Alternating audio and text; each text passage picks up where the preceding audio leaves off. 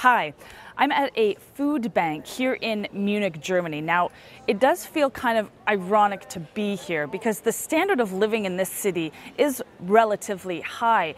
However, that does not mean that those living here are not susceptible to the same sort of economic woes that others in other German cities or European cities are currently facing. For one, rising energy prices is hitting everyone in Germany, is hitting us here in Munich. So is the inflationary prices on simple food items, upwards of 15%. For some items, we're seeing prices increase well over 50%, which basically means everyone simply has less disposable income or is rationing what they do have in different ways. And that is changing the faces that we're seeing at food banks like this all across the country. Let's go speak to some of them.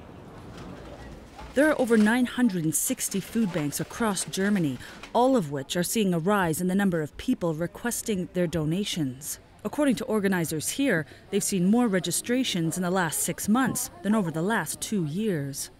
Durch das, dass die Inflation gestiegen ist, sind die Lebensmittel teurer geworden und die lange halten und vor allem nicht, wenn das Verfalldatum wegen einem Datum drüber schreibt, trotzdem noch gut erhalten sind.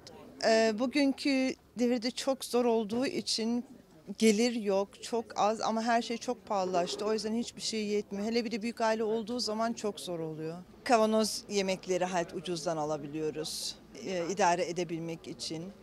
Tavuk olabilir, balık olabilir, fasulye, o tür şeyler daha çok rezerva olaraktan alıyoruz yapabilmek için çünkü onlar daha uyguna geliyor bizim için. All of the food and clothing items are donated to them by grocery stores, individuals, and even other food banks.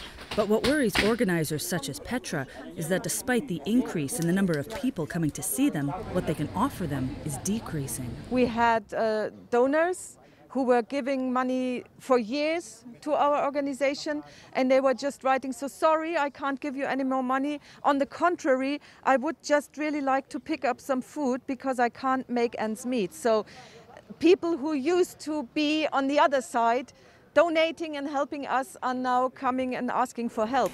The war in Ukraine has obviously added to the number of people lining up at food banks all across the country.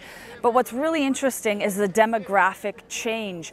There's young people, there's old people, there's middle class people, there's people from other European countries that we've met here today, from Italy, from Romania, from Poland.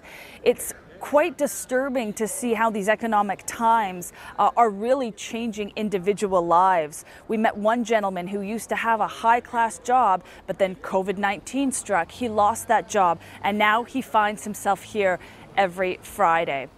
And I think what I take away, what's hit me the most about being here, is that those tough economic times and those reasons that each person has for being here are not yet over. It'll be very interesting to see who else we meet in these lineups in the weeks and the months ahead. Natalie Carney for CGTN in Munich.